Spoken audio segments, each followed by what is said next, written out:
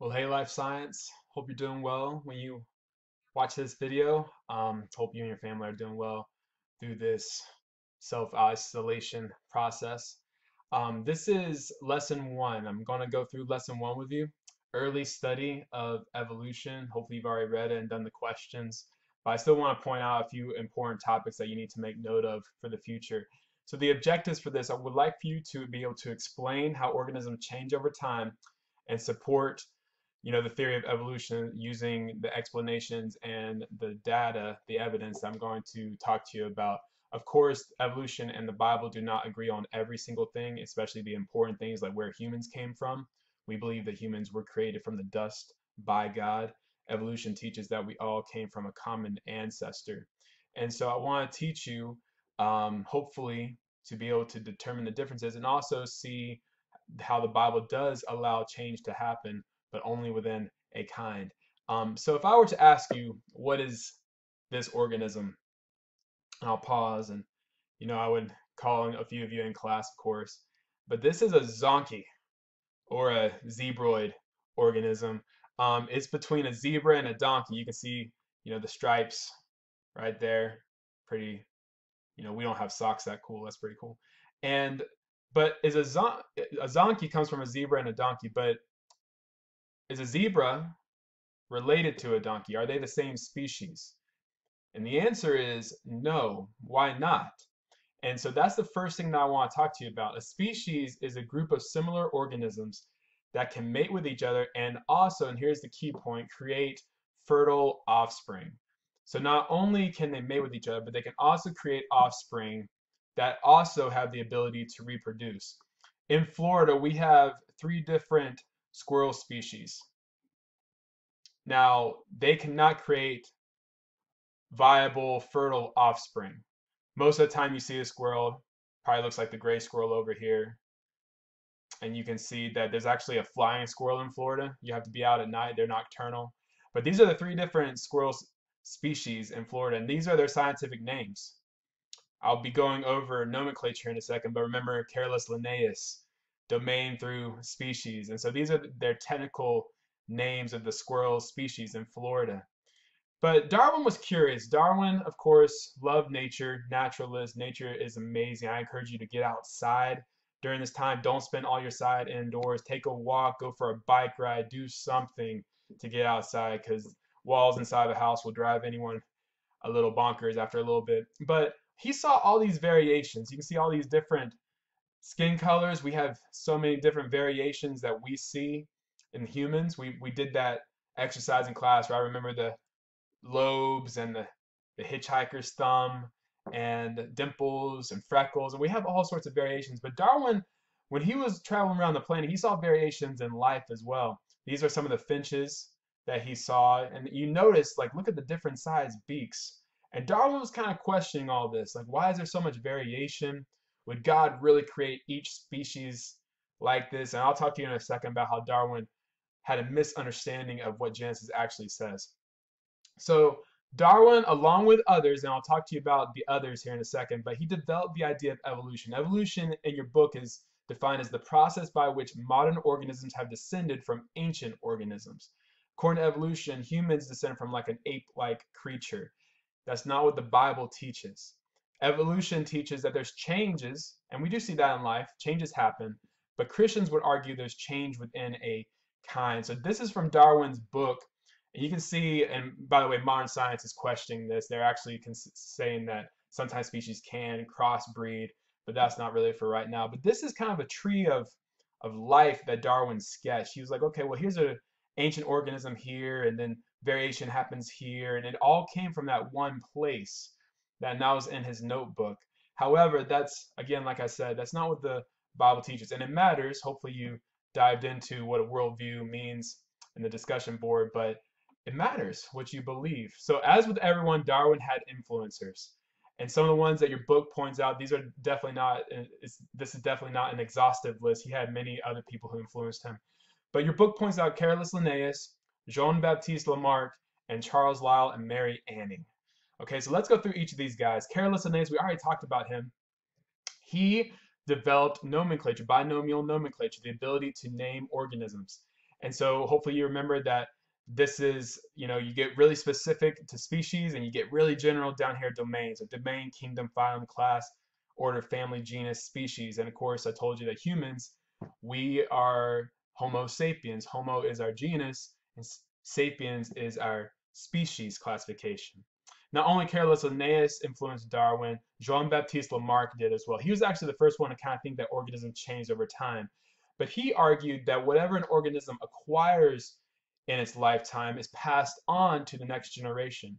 For example, if I got really strong doing weights, and if I super strong, I could pass that strength on to my offspring. Ella Grace would be like super strong. And of course, you can kind of consider like this is not the case, but this is a famous example of his. He argued that the reason giraffes' necks are so long is because over time they kept stretching and stretching and stretching, and because they kept stretching for those leaves, they passed on that acquired characteristic that they got in life. Darwin and Wallace did not argue that. They argued that variation just naturally happens, and whatever genes provide the best chance to survive and reproduce would make it on to the next generation due to more successful living rates and birth rates.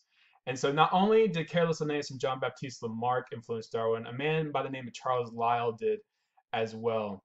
One of the things on my bucket list is to visit the Grand Canyon. Colorado River kind of snakes through it. According to evolution, it took millions of years for the Colorado River to form the Grand Canyon. Some Christians might agree with that, some Christians don't. They would argue probably that the flood did it very fast. We're not here to debate that, although it is a fun, interesting debate. Charles Lyell, though, argued that the Earth's been around for billions of years, and processes that occurred then still occur now at the same pace. So Darwin knew about his work, and he was like, well, if the Earth changes over time, Darwin experienced earthquakes and volcanoes on a trip I'm about to tell you about that he went on. He's like, why can't life change as well? And so not only Charles Lyell, Jean-Baptiste Lamarck, Carolus Linnaeus, but also Mary Anning. This is from the website you can see at the bottom of the screen, but Mary's contribution had a major impact at a time when there was little to challenge the biblical interpretation of the story of creation and of the flood. So again, this secular website is coming right for the Bible.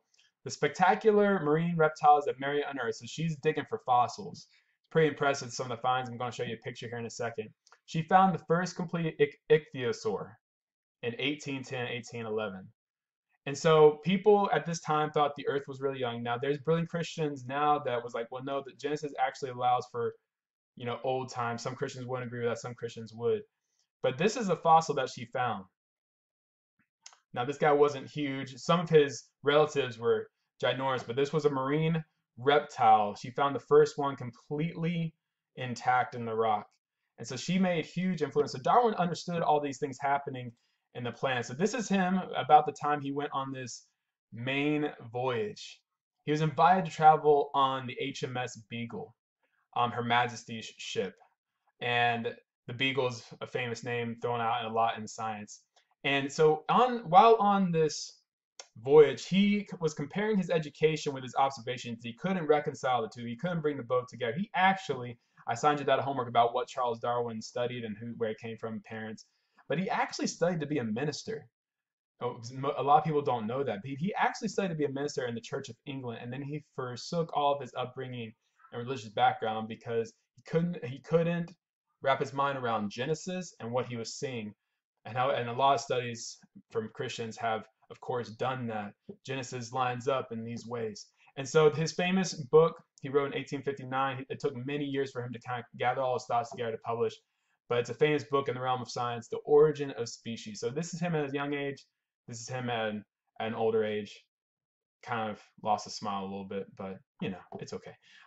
This is his journey. You don't have to know exactly where he stopped, but it took 5 years. Would you be on a boat for 5 years? And this is not a cruise ship. This is not a buffet, water slides, entertainment every night. This is a wooden vessel that you think of, in the 1800s. He got sick many times on this trip. He found beautiful things. He hated many different things. But one of the most famous places that you always hear about when you hear about Charles Darwin is right here, the Galapagos Islands. It was over here that he really started to develop his thoughts about what is happening through time as far as species go. He collected fossils while he was on the trip. This is a picture from your book. He found a fossil of Glyptodon, which is a relative of the armadillo. He saw variations between the mainland and the Galapagos Islands. So he saw coloration differences and beak changes. And he's thinking all this time, why would God specifically create all these different species? He didn't realize that God created kinds, not species. I encourage you to read Genesis. It says kinds. And so while he was on the Galapagos Islands, he saw very different finches with different sized beaks. And the beaks were specially like designed almost to eat certain fruit, to eat certain plants, seeds. And so he was uncomfortable right here with the notion that God would have expressly created 14 varieties of finches to inhabit these islands, especially since they were all different from the few dominant varieties on the mainland. He reasoned that the birds' isolation on the islands had itself brought about gradual changes that had resulted in the different varieties he observed. But that's not an issue today to most Christians. We understand and believe that God created kinds, and there can be variations within the kind, but we differ on where those kinds come from and what exactly defines a kind. Human beings are not part of an ape-like kind. Human beings are a standalone creation that God created from the dust of the ground. So these are all considered adaptations. The different size beaks, the different size, fossils that, possibly gave rise to adaptations as far as like, longer limbs, etc., so on and so forth. So adaptations is an inherited trait that increases an organism's chance of surviving and reproducing. This is an increase of the ability to survive, live, and also pass those genes on through DNA in the offspring, okay? And so these are examples of some of the finches. You can see all these different finches. And this is a diagram here about, well, these tree finches eat different types of food, and then probing bills are trying to find stuff. And then really strong crushing bills need to be larger to crush hard seeds and everything like that. These are structural adaptations. Behavioral adaptations, what's the term used for how bats locate things? Yeah, it's hopefully you said it. Don't know if you did, but echolocation, right? And so behavioral adaptations involve the way an organism behaves or acts. Right here, I would have shown you a video in class, but I'm gonna put the link down at the bottom. I want you to watch it. It's awesome about how bees know where they're going based upon a dance that they do, and it's crazy. I'll put the link in the bottom of the screen. I want you to watch it. It's good. Not only that, there's functional adaptations. Emperor penguins. Some of y'all are probably thinking happy feet right now, but these are functional adaptations. 80% of the heat in their breath is recaptured. They can dive up to 1,800 feet and hold their breath for 22 minutes. So this is affecting body systems and chemistry. Their heart rate goes up to about 180 to 200, and then it can drop down to 20 beats per minute. That's like bump. Lub dub. Those are all functional adaptations. Can you see it? Let me draw it on the screen. Right there. That's a horrible circle. But mountain lion. This one's a little bit easier. Oh, I gotta click off. Sorry, learn how to do this. Flounder. Flounder does not look like it does in Little Mermaid. I showed that to Ella Grace, and her heart was not broken, but she was just like, "That's not flounder, Dad." I'm like, "Yeah, what's this?" You might be quick to say bee, but it's not. It's a hoverfly, actually. That's harmless to you. And this is actually called mimicry. So there's camouflage and also mimicry that organisms go through. Camouflage, some of y'all might own camo, is an adaptation that enables a species to blend in with its environment. That's an example of an adaptation. Mimicry is another one. One of these snakes, if it bites you, will kill you. And one of these snakes will not.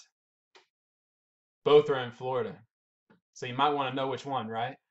And so I have a little saying that might save your life one day. So never say I didn't tell you anything that was, related to real life. But a bite from the notoriously venomous eastern coral snake at first seems anticlimactic. There's no pain, swelling, can be delayed for 12 hours. However, The neurotoxin, which means it's attacking your nervous system, your brain, nerve, spinal cord, begins to disrupt the connections between the brain and the muscles, causing slurred speech, double vision, and paralysis, which means eventually you cannot breathe or your heart stops beating. So here it is. Red on yellow, or red and yellow, kill a fellow. Red on black, friend of Jack. See it? Red on yellow, kill a fellow. Red on black, friend of Jack. I actually knew someone who was bitten by a coral snake and he started feeling the effects of it while he was in the hospital. It's a scary thing. So in closing, Darwin's coming up with his theory. He wasn't alone though on the boat. Of course, he had, his colleagues there, the captain, of course, but he was also traveling with all these thoughts and in his mind and books that he brought on the ship. And like all of us, we're influenced by people before us. And so Lamarck, Lyell, Linnaeus, Anning, all these individuals influenced Darwin's thinking. His school, his college, his education, his upbringing. See, we're not blank slates. We are formed by our environments in some ways. Psychology has a lot of fun with debating that. And so he collected data, he made observations, and he created hypotheses. Then he tested them and reformulated them, and eventually that led to his, ground-shaking work, The Origin of Species. So we're going to keep going down exactly what evolution is, and I'll try to bring up the Bible to you as much as I can. But remember to check in the description at the bottom of this video for that video about bees. It's awesome. It's really interesting. And so until then, guys, I hope you're doing well. I hope you are enjoying your family and connecting with your friends and diving into God's Word to get a good news every single day. If you are interested in good news, quick devotionals, I do have them on this channel. It's called A Good Word, just brief kind of thoughts from me as far as God's good news that He has for us in the Bible. So until then, guys, I'll talk to you later. I hope you have a wonderful day.